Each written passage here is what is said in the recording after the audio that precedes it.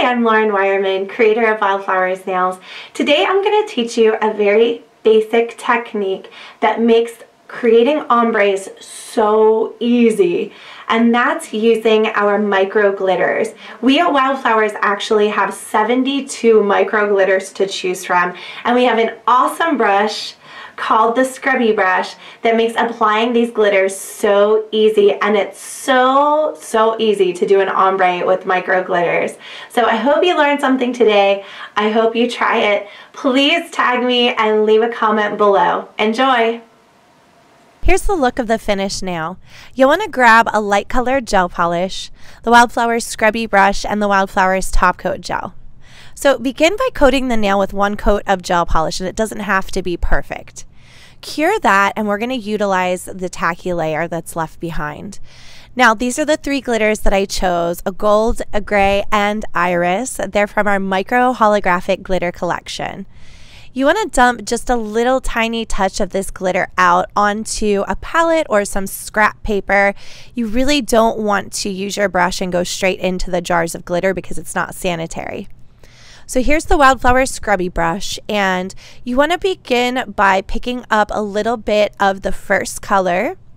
And I like to do my ombres a little bit on the diagonal side. So I'm just going to start pressing this product as I move back and forth and slowly work towards the center of the nail. Now notice I haven't picked up any more. This is just one scoop right here. If I want to pick up more, you have to go back to the original starting place, which would be the top left corner, and then work the glitter forward. Next, I'll use iris. I'll pick up some of this, and I start on top of the gray that's already there. Two pieces of glitter can't take up the same seat if it's a glitter auditorium.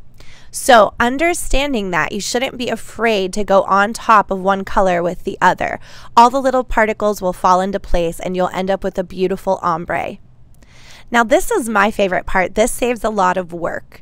I'm going to use the scrubby brush and really sort of press as I dust back and forth. And what this does is it flattens all of the little glitter particles down. If you want to touch it just to kind of get a gauge on it, and I don't recommend this for, when you're working on your clients, but when you feel this with your finger, it should feel really smooth, almost like snake skin.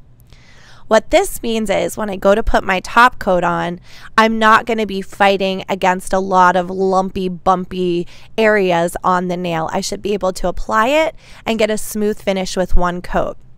I do, however, want to teach you a way to really ensure that you have a perfectly smooth coat. Now look over as I turn this. Watch that white line. Watch what happens to the line over here. Do you see it? How it gets all messed up? That means it's not smooth right there. So I'm going to take just a little bit more of my top coat gel, swipe it over that area, and then I'll check again. So you have to turn your client's finger and use the light line. That's what this line is called, to check that it stays nice and straight as I move it across the nail. If everything looks good, cure it and you have a finished nail. I think doing glitter ombres are so easy and so fast and so beautiful. Be sure to check out our micro glitters at wildflowersnails.com. If you're ready to move on to more advanced things, here is the No Show Nail Academy for this month. You can find a link in the description below that will take you straight there. Don't forget, our website is wildflowersnails.com. You can go there and find a pathway to anywhere you want to go. We have in-person workshops, we have online courses, and all sorts of goodies. Now, our big class is coming up in about 2 weeks. It is the Master Artist Week. We have nail techs coming from all across the world to come to this in-person course.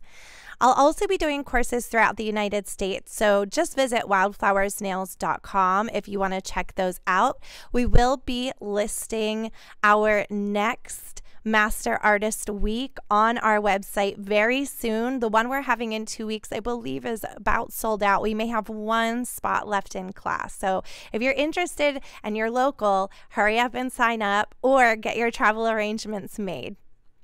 I hope to see you all. I hope to teach you all at some point in your nail career. I would love nothing more. And don't forget to check out our classes online. Again, these brushes you can get online anytime at wildflowersnails.com. And be sure to subscribe for a tutorial every Thursday. Thanks for watching.